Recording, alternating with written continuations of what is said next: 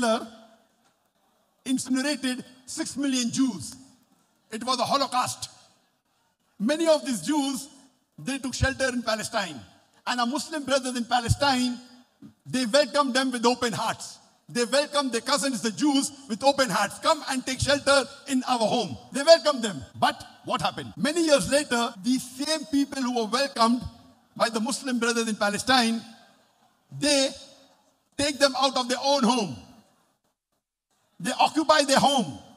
And when the Muslim brothers are crying, please give our home back, they are calling them as terrorists. And this is common. You see this happening many places in the world.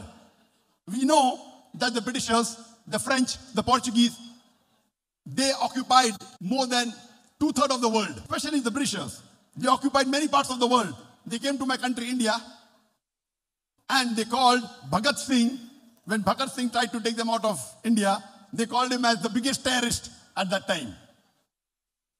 They occupied USA, America, and when George Washington fought again for the freedom of the country, the Britishers called George Washington as terrorist number 1. We know the history of South Africa. Nelson Mandela, when he fought for his freedom, he was called as terrorist number 1 and imprisoned in Robben Island for more than 25 years. But we Indians, we call Bhagat Singh as a freedom fighter, not a terrorist. The Americans, they call George Washington not as a terrorist, but as one of the greatest freedom fighters. The South Africans, they call Nelson Mandela not as a terrorist, but one of the greatest freedom fighters. Same way today, when our Muslim brothers in Palestine, they are doing Farz Kifaya. They are protecting the 3rd holiest place of Islam, Masjid Aqsa. And when they are fighting for their freedom, most of the Western world and Israel are calling them terrorists. We Muslims, we call them as freedom fighters. They are protecting the land. And we know today, in the last 1 month, the Israelis have been doing atrocity for decades, for more than 50 years. In the last 1 month, they have killed thousands of innocent Palestinians, women, children. We condemn this genocide and we ask the world to tell Israel to stop this genocide. We pray for our Palestinian brothers and sisters that may Allah subhanahu wa ta'ala grant Jannah to the people who have been martyred. May Allah give them sabr to sustain this. May Allah subhanahu wa ta'ala give them victory and raise them in Jannah Firdaus. But Allah subhanahu wa ta'ala, it's easy for him to solve this problem. What is Allah doing? Allah is testing us. And the Palestinians, alhamdulillah, most of them will get flying colors. But what about us Muslims? What are we doing? I gave a speech on the 13 action points for the Muslim Ummah as far as Palestine is concerned. Allah is testing us. What are we Muslims doing? They will pass with flying colors, they are doing Farz Kifaya. What are we Muslims all over the world doing? Are we doing a job? Please do listen to my talk, 13 action points for the Muslim Ummah for Palestine. The Sultan had invited me for this program more than 3 months back. And after I accepted the invitation to come on 2nd of November, my lawyers told me that there is an important case going on in Malaysia. You have to attend on 2nd of November. I said, no. I have given the word to the Sultan. I cannot cancel my trip. And today morning, few hours back, was the hearing, the final and verdict of the case. I had filed a defamation case against Ramaswamy, who is the Deputy Chief Minister of Penang. He was, because he insulted me. 4 years ago, in August 2019, I gave a talk in Kelantan, a state in Malaysia. And mashallah, there were more than 100,000 people for my talk. It was the largest religious gathering in Malaysia, mashallah. A foreigner coming and giving a talk in Kelantan. More than 100,000 people gathered, and the Chief Minister gave me the award, Dai of the Ummah. The non-Muslim enemies of Islam, they could not digest it. Few days after the talk, they started maligning me. Zakir is a terrorist, Zakir is a hate preacher.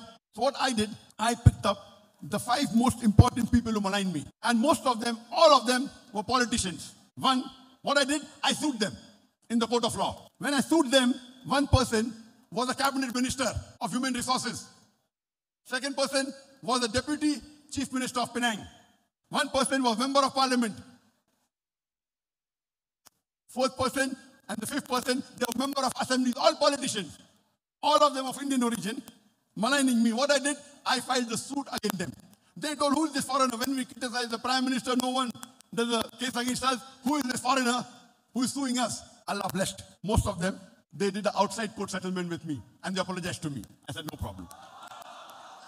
But the biggest enemy of Islam, who I call, I did not forgive him. I said, we let the court case go on. The court case went for 2 years. And today morning was the verdict. Today morning, few hours before the verdict was there. And the judge told Ramaswamy, who was at that time the Deputy Chief Minister of Penang, to pay a fine of 1.52 million Malaysian ringgit to Dr. Zakir Naik as compensation. 1.52 Malaysian ringgit is equivalent to 320,000 US dollars. It is equal to 383 million naira.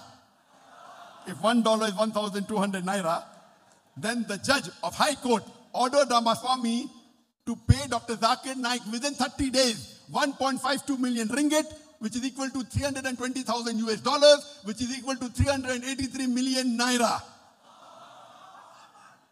And today, I pledge this amount, this complete amount for the cause of Palestine. I want to donate this full amount.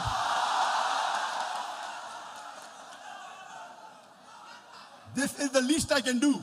This complete amount of 1.52 million ringgit, 320,000 US dollars, 383 million naira, I pledge it as a donation to the Palestinian cause for our brothers and sisters in Palestine. I pray to Allah subhanahu wa ta'ala, and this verdict just came few hours before, today early morning. I pray to Allah subhanahu wa ta'ala that may He grant the martyrs Jannat al-Firdaus. May He give sabr to the brothers and sisters in Palestine. May He give them istiqamah. And inshallah, victory will be ours. Surely, Allah is testing us. Are we following the Quran or not?